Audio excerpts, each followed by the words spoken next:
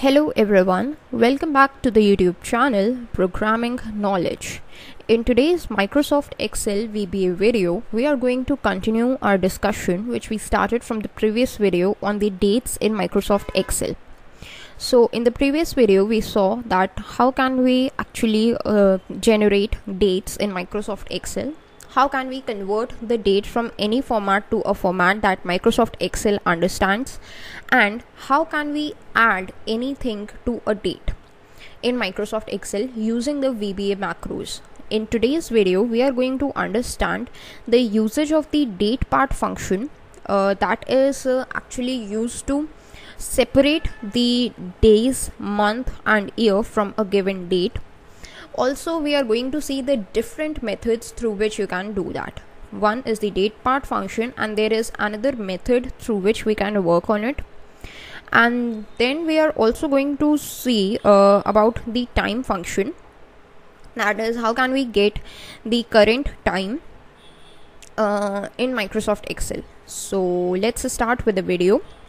The first thing is we are going to read about the DatePart function. So let's just start with it. This is the piece of code that I wrote from the previous video. So let's just comment it out. Go to the edit tab and go to this comment block, so it would be commented out. Let's just comment this all, and let's now add up our new code from here. So for the DatePart function, what does this DatePart function do? It can separate the year from the given date, separate the month and separate the date. Also, on the basis of the given date, it would tell you that what quarter it is right now. So let's see an example. Let's just create a variable, say dim c as variant, and this would be used to store a date. Now, right now what we have done, we have not entered any date. Like here we entered a date, but we use the cdate function to convert it into a format that Microsoft Excel understands. But right now what we are going to do is actually give it the date value ourselves without the cdate function. So how can you do that? As you know, whenever you are trying to store any textual value or any string, then you need to use the double quotes. Similarly, if you are trying to store any of the dates value, then you need to use the hash sign or the pound sign.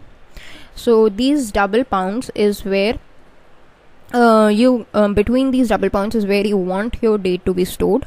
So whatever date it is, you got to store within these double pounds. Okay.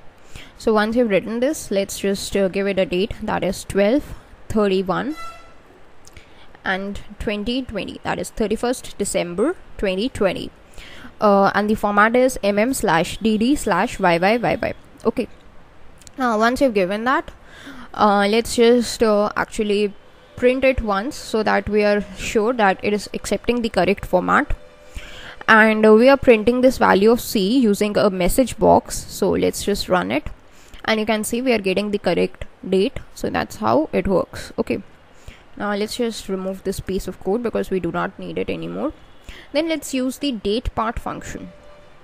So whatever the result of this DatePart function is, we want to store it in a message box or show it in the form of a message box. That's why we are in message box. Then put a space and then write DatePart like this, and open and close the parenthesis. Now within these parentheses, we have got these different things. First of these things is the interval as a string. Now this interval is the same interval as we looked at the DatePart function, that was y, m and d. So this is actually going to accept the same formatting. That is, if we are trying to extract the year, first of all we are going to extract the year. So for that we have to specify 4 y's and then put a comma.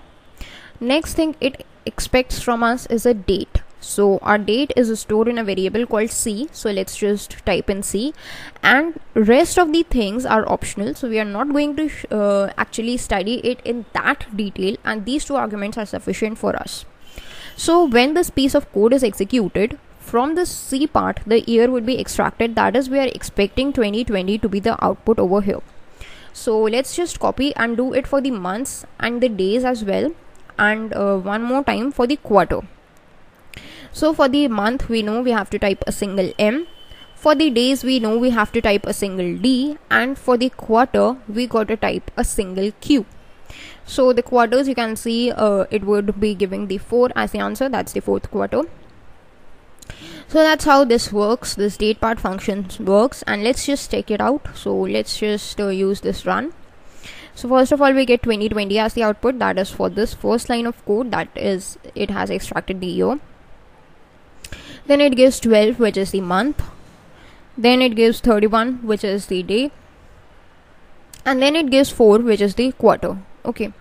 Now if you want to cross check it, you can just change the month value, say 3. And now let's check the value of quarter. 2020, 3, 31. And 1 is the quarter. So that's how it works. That's how the DatePart function works to extract up all these things. Okay.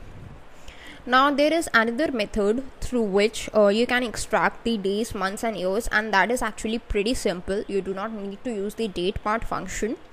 So for that method, what we are going to do is, first of all, let's just comment out this whole block. And then what we are going to do is actually show the result again in the form of a message box. Then what you got to write is a simple day function. DAY, day is the name of a function, and within the parenthesis you need to specify the date. So our date is stored in a variable C. Now what this day function will do, as the name suggests, it will extract the day from the given date. That is, it would give 31 as the answer. So that's for extracting the day. And if you just paste it 2 more times, then we have got the functions for month and year as well.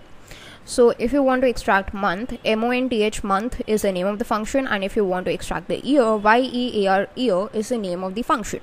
So these are the 3 functions that could be used instead of the DatePart function as well, and they do the same thing.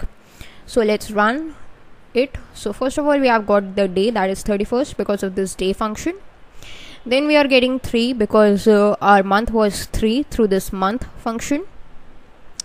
And then we got the year as 2020 because of this year function. So that's how you can actually change the days, or actually split the date using the 2 methods, whether the DatePart function or the day, month, year function. And that was about the dates. So let's just comment it out again.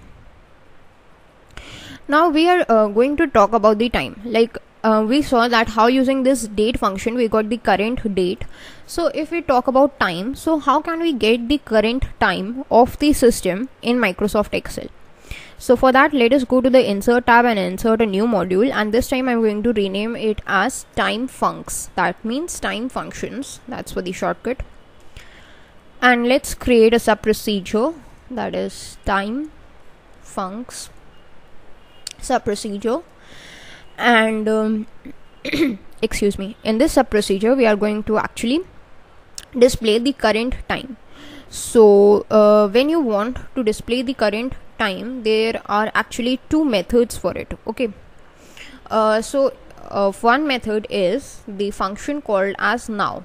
If you just write it in message box and simply you write now, now, and open and close the parentheses. So now is a function that will display the current date and time, which means both the date and the time would be displayed.